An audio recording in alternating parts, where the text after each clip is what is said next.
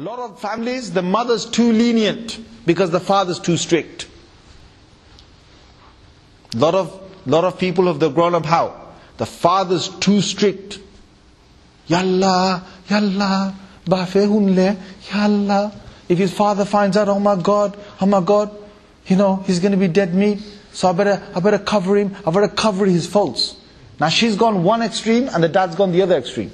The dad comes to the masjid and he's like, he's Mr. Al Capone. He's just part of the Mafia. He's just come and he's like, yeah, what's happening? And he says, I saw your son outside. Yeah, what can I do? I beat him up so badly. My hands are hurting. It's like, yeah man, rape me, rape me, see. He's part of this thing where he has to come, be macho man. He has to tell his other, his age lot that look how tough I am. Look what I did. Yeah. My wife the other day, she wasn't listening to me. I told her to get out of here. Macho man. He wants to show that he is macho man through this. And his wife's gone to the other extreme. She wants to hide every fault her kid is doing at home. And she's bending every rule and at the same time making the curries even nicer. So he doesn't ever question anything.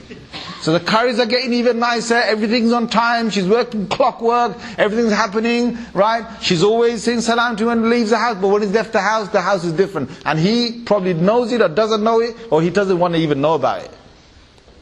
And she, behind his back, she's doing all this. I know families where the father comes 5 times to the masjid.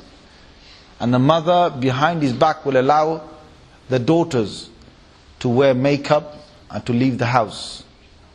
To take the hijab off and leave the house. Because she feels that they're missing out. So she's gone to one extreme and he's gone to another extreme, where if he ever finds out, it's going to be the end of everything. That kind of thing, it doesn't work. My brothers, my sisters, you want to get a family together? The heads of the families, they have to communicate. They have to communicate. They have to put their principles down. They have to say, what is it that we want out of our kids? And before our kids, what is it that me and you are going to do? What is my life based on? What's your life based on? It's very important, brothers.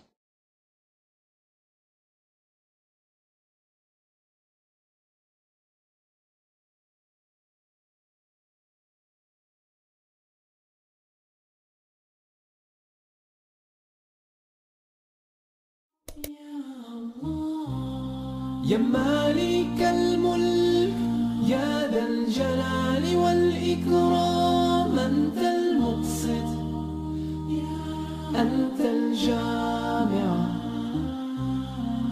أنت